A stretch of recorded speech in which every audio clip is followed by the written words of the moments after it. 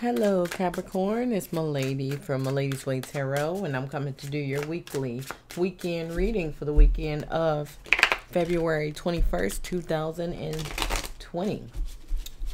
The cards I am using today are Apocalypsis, Tarot Apocalypsis by Eric Dune and Kim Huggins. I want to thank everybody for sharing, subscribing, and setting up personal readings with me. Alright guys, let's get this show on the road. Alright, what's going on for the Capricorn? Capricorn. What's going on? What's going on?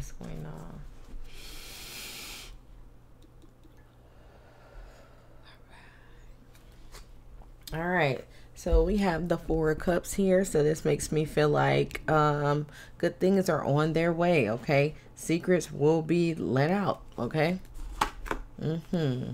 So we got the Six of Swords reverse here. So I do feel like when these secrets are let out, there's going to be a bit of chaos, and I do feel like some moving or some leaving the situation is going to happen, okay? All right, so we got the Princess of Swords here. Okay, so this makes me feel like somebody's stalking.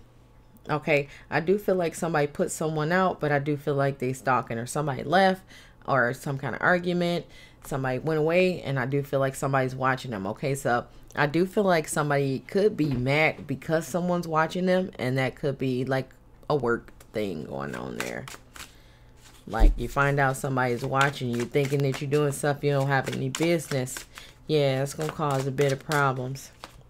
You think I'm a thief? I'll be mad. All right, so we got the Three of Swords reverse here. This makes me feel like this could be a relationship that was over, but I do feel like somebody's still stalking. But this really doesn't have to be a relationship. This just could be a situation, a job, just something that you had to leave that really hurt your feelings, but now you're getting over it. You're getting over it. All right, so we got the Prince of Cups here. So it's crazy how that happens too. We got the Six of Swords, a lot of anger, chaos going on, and then we got the Prince of Cups. So some kind of offer came in the middle of all this craziness. Okay, I do feel like the offer is a good offer.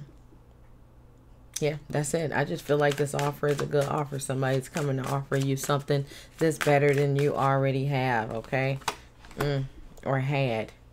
All right, so